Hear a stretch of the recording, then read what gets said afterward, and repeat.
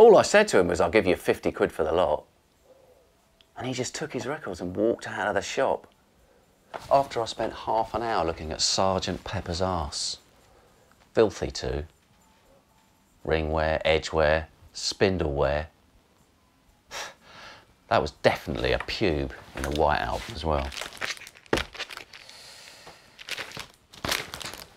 Not so many in since lockdown finished. They've all got used to buying off of eBay. I don't mind people coming into the shop and saying, that's scratched. You said it was VG plus. It's not VG plus, it's VG minus. Can you do me a deal? I don't mind. I honestly don't mind if it's in the shop when they're standing in front of you. But when they're in Moscow, it's a royal pain in the arse. And all the marching to and from the post office. I mean, how many copies of Rumours and Purple Rain do people need? How many times can one man listen to Graceland for surface noise? No, you can't fucking call me Al.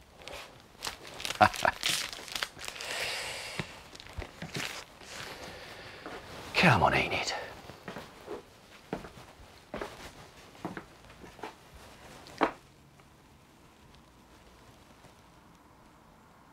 Christine said to me this morning that I do actually do that.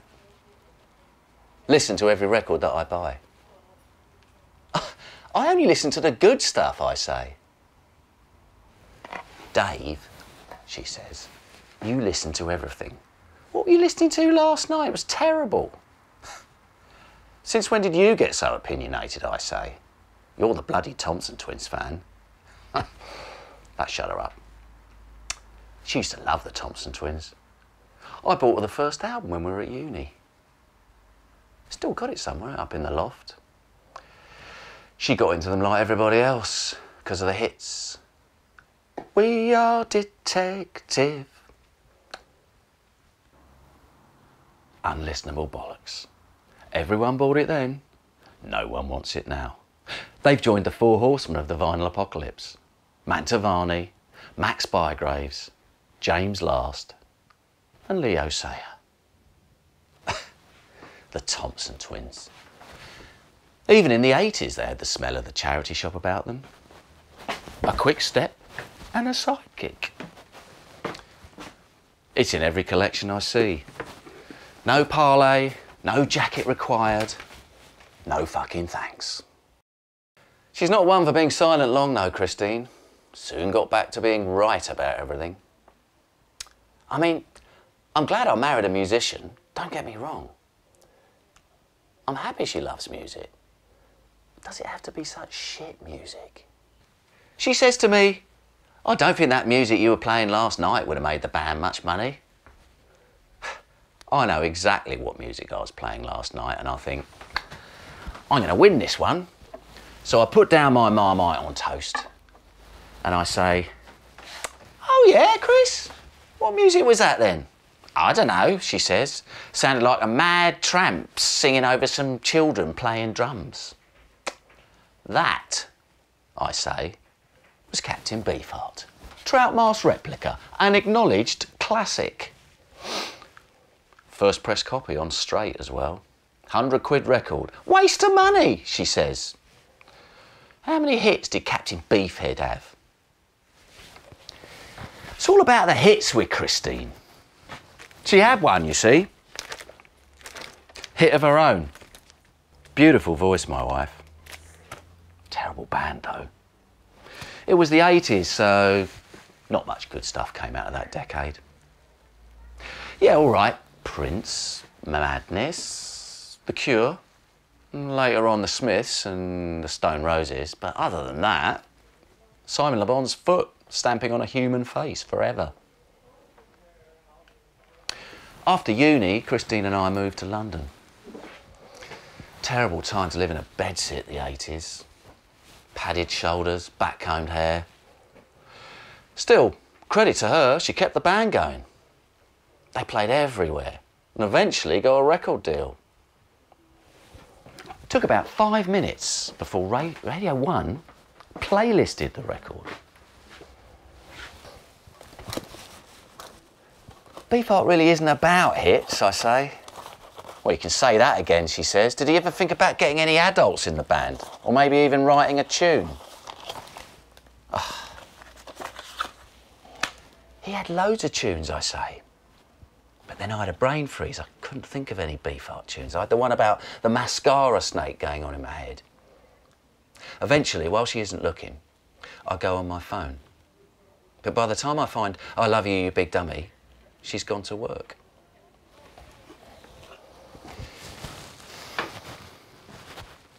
Of course, she was always going to win that debate because, you see, she did have a hit.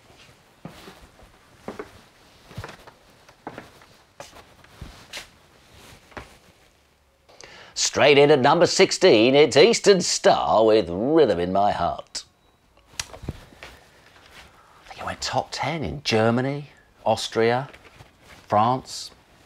May even have been number 1 in Switzerland for a split second.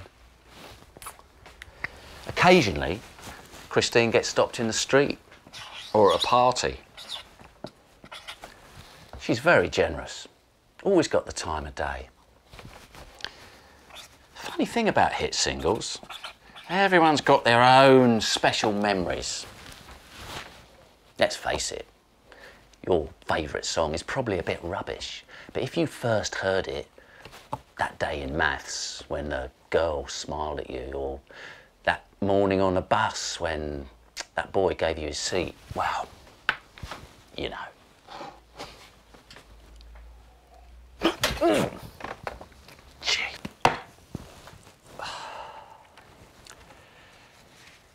It was on the radio all the time. I'd hear it on the way to work, in shops. Christine was on tour, supporting the Eastern Star album, also called Rhythm in My Heart. The record company got them playing all over Europe. Well, miming all over Europe, supporting the hit on the TV. I didn't see her for ages. Just the band and Gordon, the manager, schlepping around for weeks.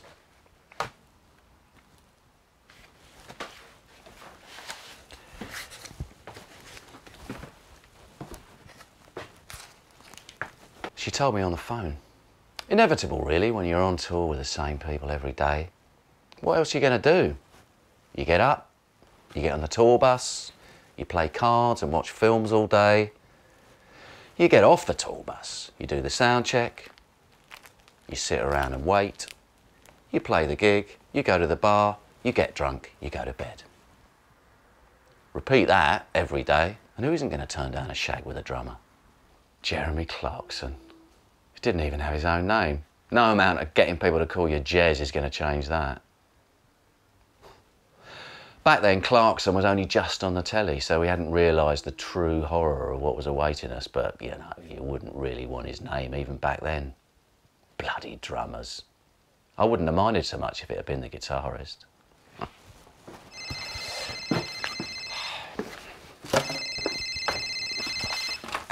Hello, Spindle Wear. Oh, hello, love. Hey? Oh, yeah, 2 missed calls. No, sorry, I was miles away. Yeah, sure, I can drop him off some stuff on the way back. No, the traffic's all right before 4. All right, love. Okay. Yeah. Love you. Bye. Bye. Bye-bye.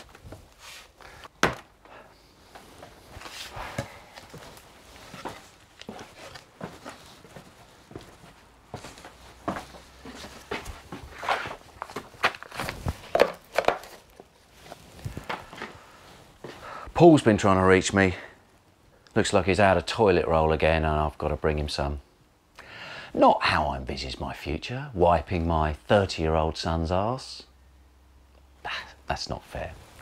He's in the high risk category, so he's not going out. Mind you, he's never been life's most active man. Rarely leaves the flat at the best of times, so a pandemic was the dream ticket. I'll get him some Andrex and ready meals on the way home.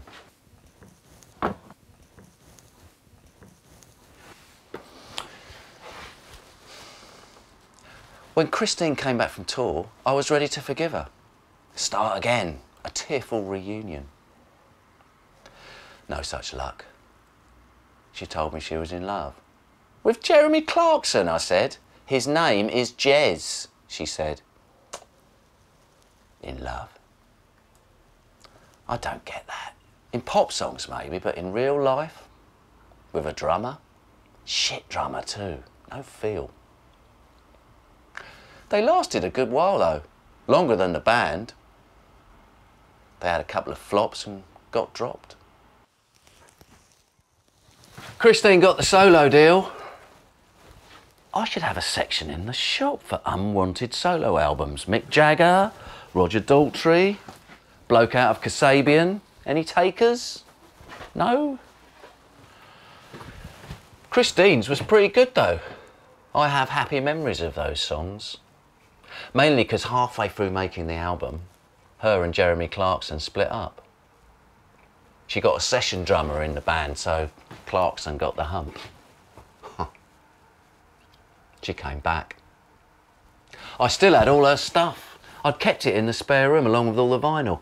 I think even back then I was thinking of doing the shop.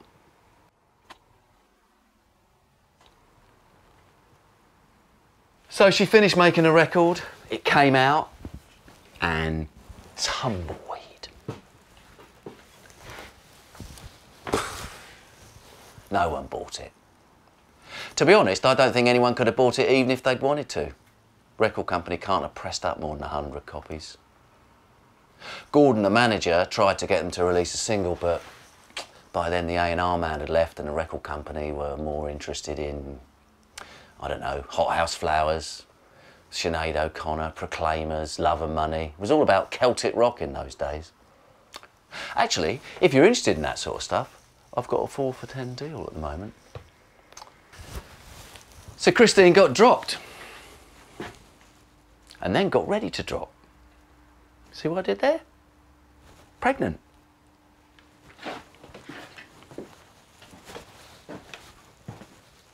Silver linings and all that.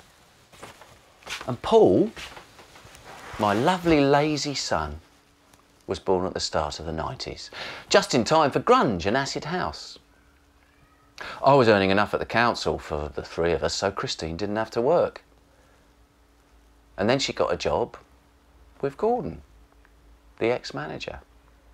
He was looking after a couple of new acts after Eastern Star got dropped.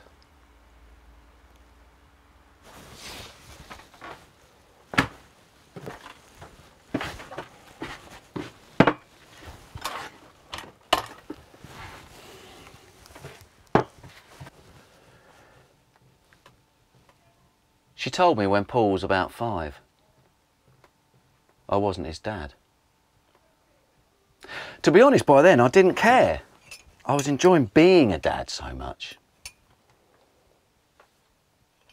So what if he wasn't mine? At least he wasn't Jeremy Clarkson's. Imagine if he'd been his dad. No. It was the manager, Gordon. Very hands-on management. We can joke about it now. I was a bit miffed at the time. We got over it though. He came to our wedding, gave us a jukebox as a wedding present. Actually, Gordon is a really nice guy.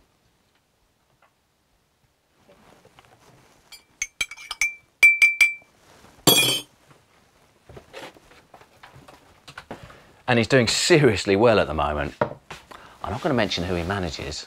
Suffice to say, they're doing way better than Eastern Star ever did. Shifting used copies of their records is not a problem. Just wish he'd come and see his son a bit more. But he is very busy. Christine stopped seeing him just before we got married. I forgave her. She's very forgivable. And I'm pretty forgiving. I'm very forgiving, actually. What's the point in not being forgiving? Forgive, forget, move on. All the good stuff. Oh, for fuck's sake, look at the state of this. The owner's written his name all over the label.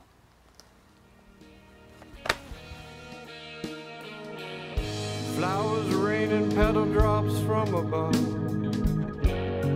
Peace comes to shut, an opening locket, your beautiful smile